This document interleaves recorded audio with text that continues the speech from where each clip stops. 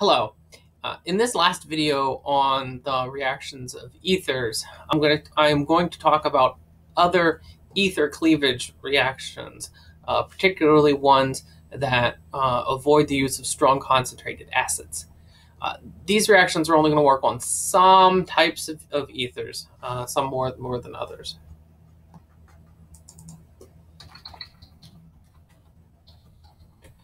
The first reaction that I'm going to describe is one that works pretty well for methyl ethers.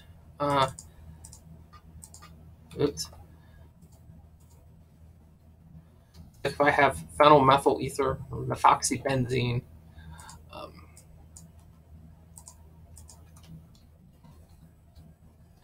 methoxybenzene or the methyl ether or methoxybenzene, and actually methyl ethers on a wide range of compounds can be cleaved using BBr3 as a Lewis acid catalyst instead of a Bronsted acid catalyst. This reaction actually works pretty similar to the reaction with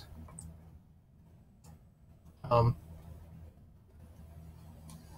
the reaction with hydrobromic acid and other strong acids.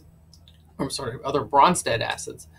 In that, first we have a nucleophilic attack on the boron. Let's see.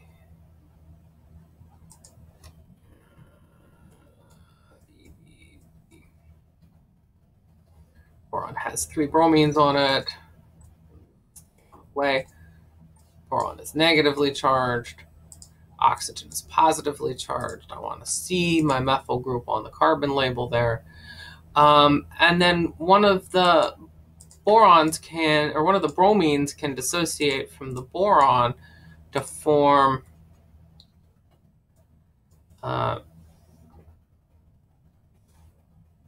bromide anion, which is a nucleophile, and can react with the methyl group.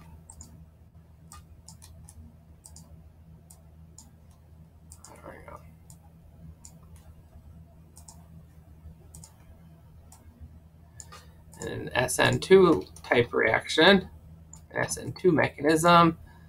This other thing comes off as a leaving group. And after and so we have OBBr2. And in fact, the boron that's hanging out here can react additional times. Bromomethane is the other product.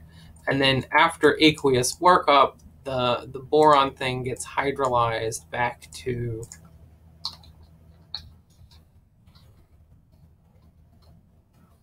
the phenol. This actually works and behaves pretty well on other kinds of ethers, leaving behind a more substituted alcohol and cleaving off methyl and ethyl low substituted alkyl groups. The BBr3 is pretty large, so it can't get into highly substituted ethers. And because this reaction is done and can be done in aprotic situations, it really favors only the SN2 type cleavage of the methyl and less substituted ethers. Second reaction I want to share with you only works for benzyl ethers. And the benzyl ether is a thing that looks like this. In the benzyl ether group, I'm going to put in a box here. Benzyl is an aromatic ring in a CH2. Benzyl ethers can be cleaved by hydrogenolysis, which is really honestly just an application of catalytic hydrogenation. But you get out of this reduction of the carbon-oxygen bond to form toluene and to form the alcohol. And other types of carbon-oxygen bonds are ignored here, and the only side of the ethers that have this benzyl group and things that look like it are affected. And so lots of other ethers will survive a reaction like this. This concludes my reactions. This concludes my video on the reactions on other reactions of ethers, and my whole sequence of videos on the synthesis and reactions of ethers. Thanks for watching.